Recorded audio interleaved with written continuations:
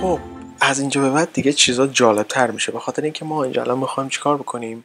دسترسی به پروژه رو به شما یاد بدم. گفتم که شما احتیاج به وب سرور دارید دیگه، به خاطر اینکه شما باید برید داخل براوزر و دنبال فایلتون بگردید داخل براوزر، تایپ بکنید یه آدرسی رو، آدرس بیاد بالا. چند تا چیز مهم اینجا باید بهتون بگم. اولین دستوری رو ما داریم که با همه دستورامون با ریلز شروع میشه، درسته؟ ریلز فاصله سرور سرورمون رو شروع میکنه اجرا میکنه. شورتکاتش هست ریلز فاصله اس. حالا اونا یه مقدار جلوتر رفته دیگه وقت برای تایپ کردن نداره، ریلز داش فاصله اس بزنید، ولی الان فعلا مبتدی هستید تایپ بکنید ریلز فاصله سرور. وقتی که این رو زدیم، خب اینجا داره میگه که بوتینگ وب بریکس، این هم وب سروری هست که به شما گفتم، میگه ریلز 423 رو داری استفاده میکنی، میگه ریلز سرور هچ رو استفاده بکن برای استارتاپ اپریشن.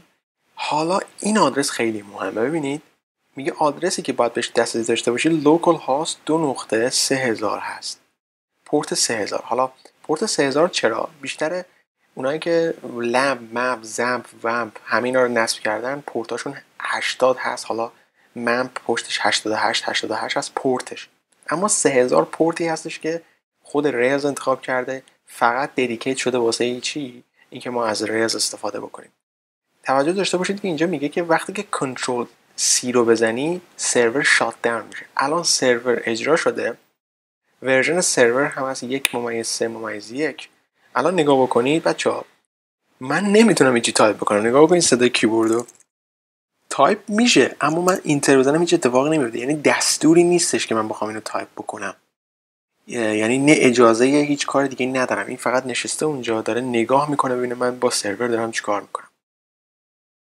کروم رو میارم بالا، تایپ میکنم لوکال هاست، میبینید که از پروژه های پی اچ پی کار کرده بودم، آدرساش میاد لوکال هاست 2.3000 و باید یه ارور ببینیم. حالا اینجا نگاه بکنید، اولین چیزی که شما دارید میبینید میگه که من مای اسکیول رو چیزی پیدا نکردم که بهش کانکت بشم، ارور داره میده. خب و جالب اینجاست که من حالا الان تازه دارم میبینم، اینجا نگاه بکنید ورژن جدید ریلز اینجا زیرش به شما دستور کامن لاین هم اینجا داره به شما میده، یعنی شما نمیتونید اینجا تایپ بکنید، خب ادامهش رو میتونید اینجا تایپ بکنید، حتی میتونید رو ببندید.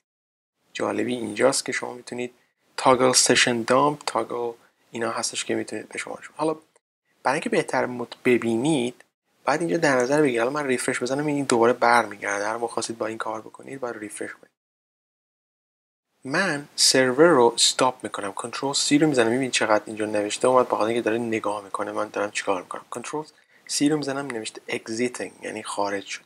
خب دستور رو آماده میکنم، این سری ریلز داش فاصله اس رو میرم داخل فایل هام، اینو میارم مینیمایز میکنم، داخل فایل هام پوشه داریم به نام کانفیگ، میبینید رو کانفیگ رو باز میکنم، یه فایلی دارید به نام دیتابیس یامل یا YAML، اینو من دابل کلیک میکنم که سابلاین باز شه.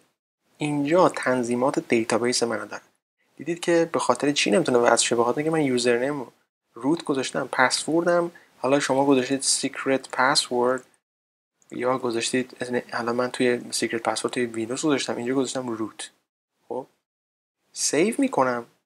توجه داشته باشید که اینجا دیتابیس هم برای خودش ساخته، یه اسم گذاشته. خب من این دیتابیس رو هم میذارم داخل کامنت. یعنی چی؟ یعنی اینکه میام اینجا نه کل لاین رو بذارم داخل کامنت، میام چیکار میکنم فقط اینجا این رو میذارم داخل کامنت، یعنی دیتابیس انتخاب نکردم، سیو میکنم. بعد توجه داشته باشید که سرور رو یه بار دیگه ریستارت کنید، میبندم اینو.